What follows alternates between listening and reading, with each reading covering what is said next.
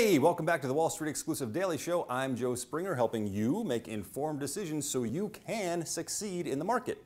What is a stock worth? How do you figure out what a stock should be worth? Does it have an intrinsic value based on anything? Yes. Stock ownership gives you the rights, gives you a proportional right to the profits of a company. Okay, so the value of those proportional rights should be a reflection of the future profits you're likely to enjoy. And so Warren Buffett defined intrinsic value this way. Intrinsic value is an all-important concept that offers the only logical approach to evaluating the relative attractiveness of investments and businesses. Intrinsic value can be defined simply. It is the discounted value of the cash that can be taken out of a business during its remaining life. So the value of an asset's future cash flows adjusted for the riskiness and timing. It's riskiness because you might not get those future cash flows. You think you will, but you might not. And timing because a value of $1 now, $1 more valuable now than one you can have 10 years from now.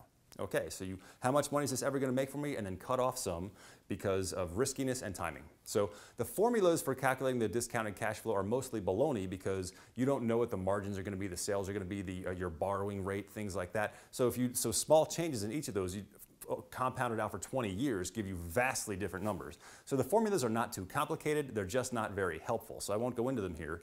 Warren Buffett is said to not actually do the formulas, just kind of have an idea in his head because the formulas don't really help you. There's just too many variables. And there's also the concept of the enterprise value. So the discounted cash flow, if you were going to evaluate a business on discounted cash flow, maybe you said, hey, isn't there something missing there? What about the assets? You could have two companies with the same earnings power and one has lots of assets, owns lots of land, has lots of cash on the balance sheet, whereas another has none of that and in fact has debt, but a discounted cash flow would actually give you basically, the two companies might look like they have the same value. Okay, so you do want to value the assets. Discounted cash flow is not enough. And one important way to do that is to look at the enterprise value, which takes into account debt and cash. So let's take, for example, Hormel. We said in the last segment, Hormel is the only stock over $10 billion we put in the Daily Double portfolio. And we really liked it because the insiders, a bunch of things we like about it. But let's just imagine Hormel, right now they're about $15 billion in market cap. And let's just say that they had $10 billion on the balance sheet in cash. So if you bought that company for $15 billion, you're really buying a bank account of $10 million. So really you're spending $5 billion. So let's say that Hormel has a market cap of $15 billion and $1 billion of earnings each year. So its price to earnings ratio is 15 billion of market cap, 1 billion of earnings, okay? But if we use the enterprise value, that's why people use enterprise value to earnings ratios instead of price to earnings ratios, because it takes into account cash and debt. So Hormel, being a $15 billion market cap with $1 billion in earnings and $10 billion on the balance sheet, will give you an enterprise value to earnings ratio of 5. Anything below 10 is considered really cheap. But now imagine Hormel with a $15 billion market cap, $1 billion of earnings, and $10 billion of debt. Okay, if you bought that company for $15 billion, you really sort of paid $25 billion because the second you got the company, you went into debt $10 billion.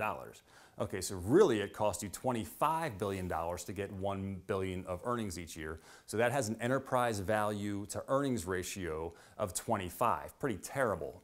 So if you remember when we talked about Michaels, if you watched that when we said Michaels has an enterprise value to earnings of about 12. When people do earnings, they generally do the enterprise value to the earnings before interest and taxes.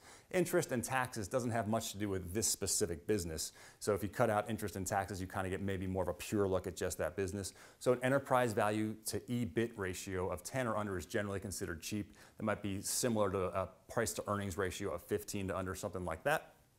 Okay, so there's the discounted cash flow. You don't need to know the formulas for the discounted cash flow, but the discounted cash flow is how you should value a company, its intrinsic value. What's it really worth? Well, stock gives me a right to future profits.